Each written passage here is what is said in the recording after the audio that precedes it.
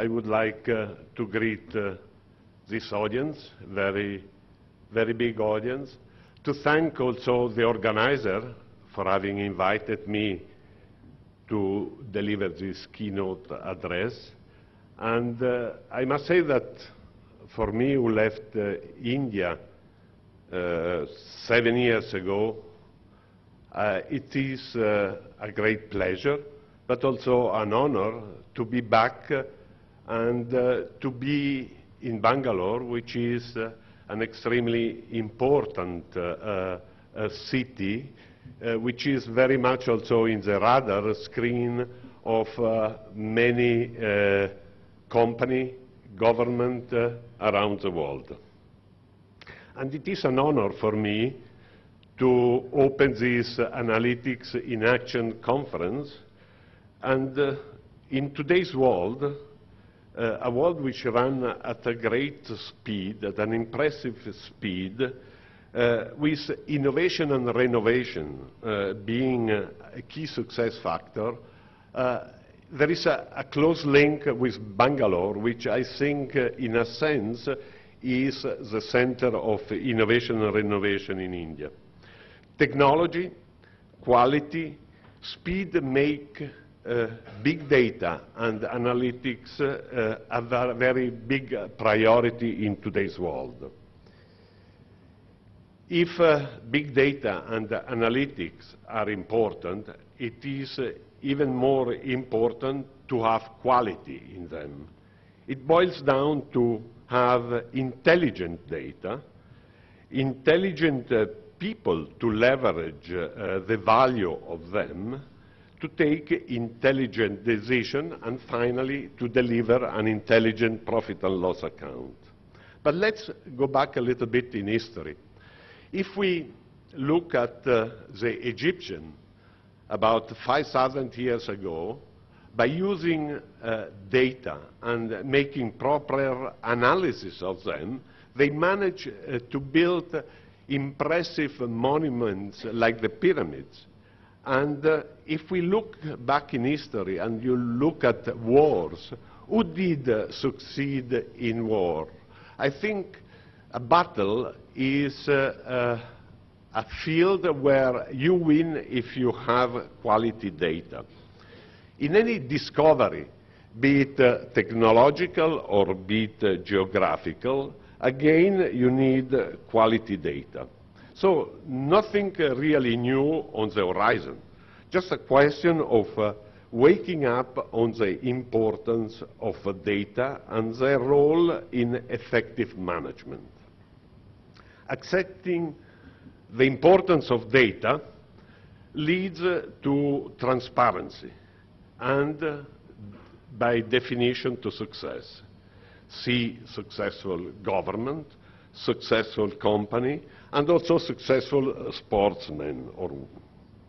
But if you do not accept the importance of data, this leads to confusion. And confusion is equal to failure.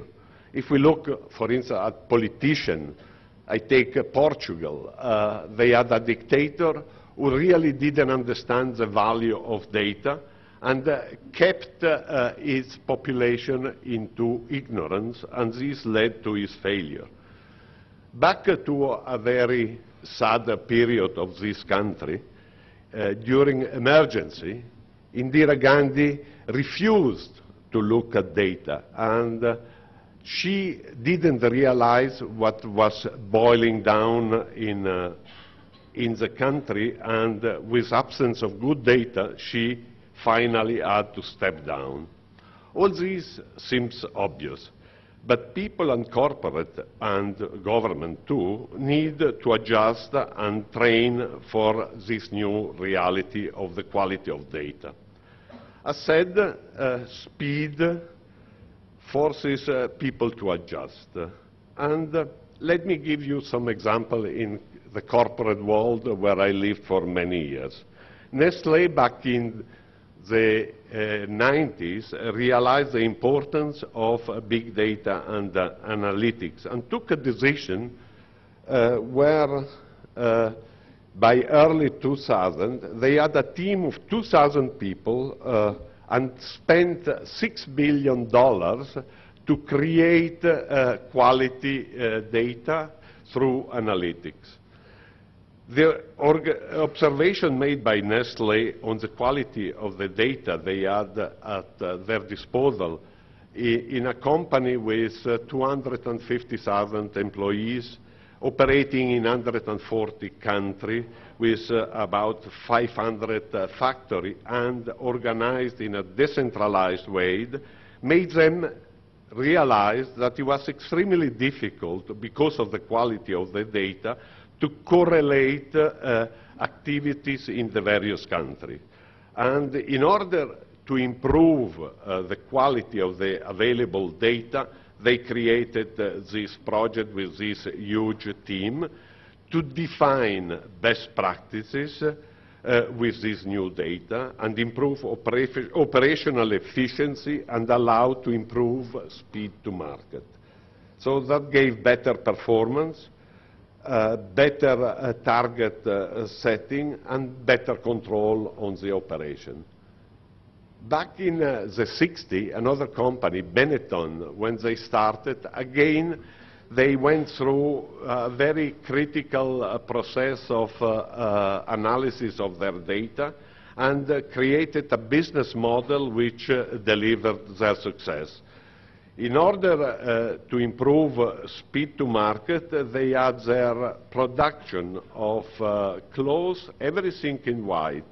All their outlets were linked and they were sending back data on a daily basis in order to define consumer trends, which color they were more popular, and they, in such a way, reduced their working capital and their efficiencies.